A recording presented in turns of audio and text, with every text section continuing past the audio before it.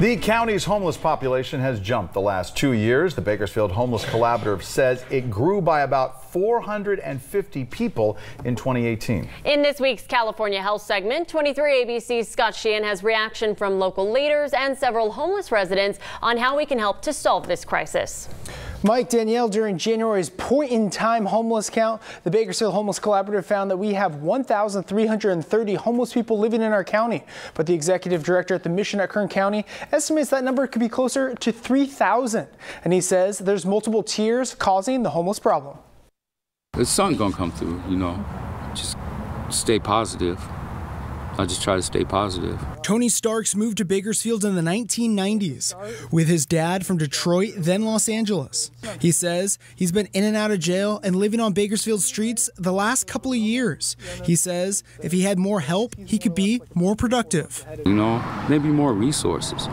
Because there's people who really want to get off the street, you know, and really want to work and get their life going. And there's some people that they just live out here. They just trip. Starks is one of the 1,300 homeless people in Kern County. A population, when first counted in 2007, was more than 1,500 and bottomed out in 2017 at 810.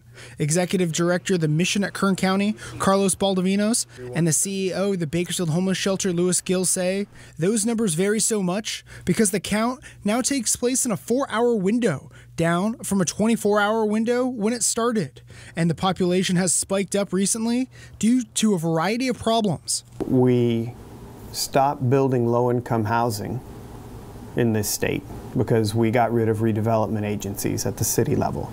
So there's fewer places for people to move into that are low income. It's a symptom of what's happening throughout our country too. I mean, there's just, when you look at the drug abuse and the mental health, even from a national level, it's very, very, very high. A cheap, affordable place of his own is what Starks says will make him successful. He says he tried staying at the Mission at Kern County, but he didn't like their dorm-style beds. If I got a place to go, I can get everything else. I can get a job and all that. It's hard, you know, calling yourself working and you don't have no foundation. You know, you can't just get off, just wake up off the grass and go to work like that, or even on a park bench, you know.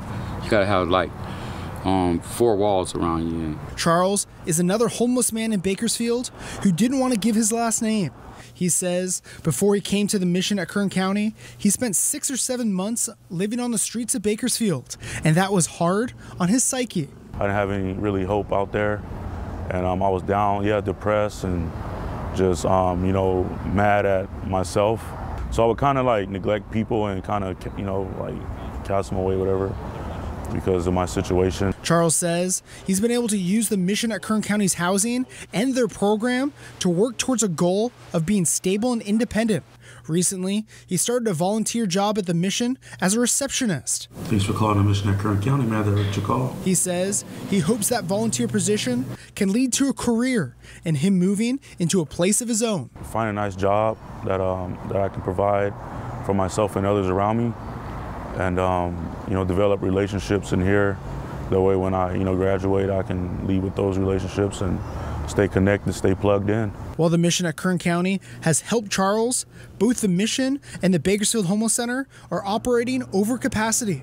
Gail and Baldovino say combined, more than 500 people are spending the night at both facilities. And that's not good enough to serve all of Kern County's homeless population. The numbers are staggering. Organizations, you know, that are working with this population are seeing this, and they're overwhelmed because that's what we're seeing day in and day out every single day. The city and the county both currently have major plans to address the Kern County homeless population.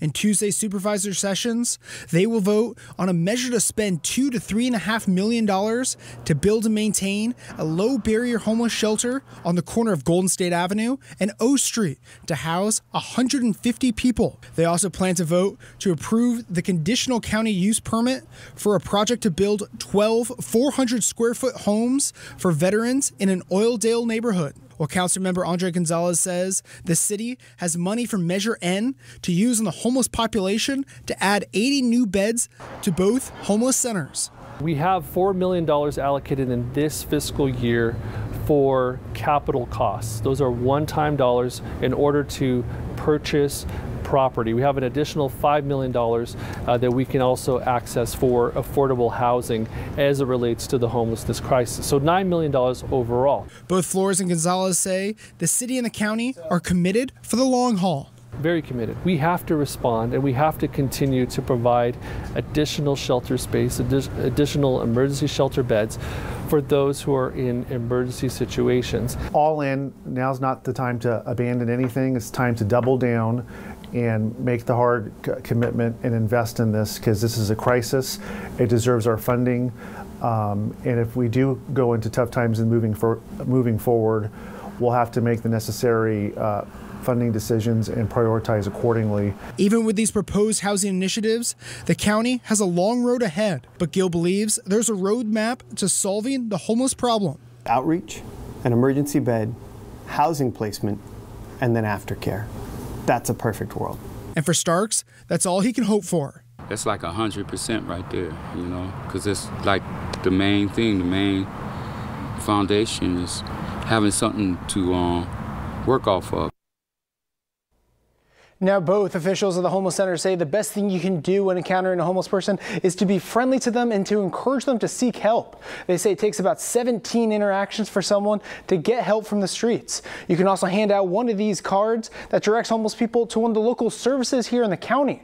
The county will be voting on their measures during their AM and their PM sessions today, while the city will vote on theirs on Wednesday. For California Health, Scott Sheehan, 23 ABC, Connecting You.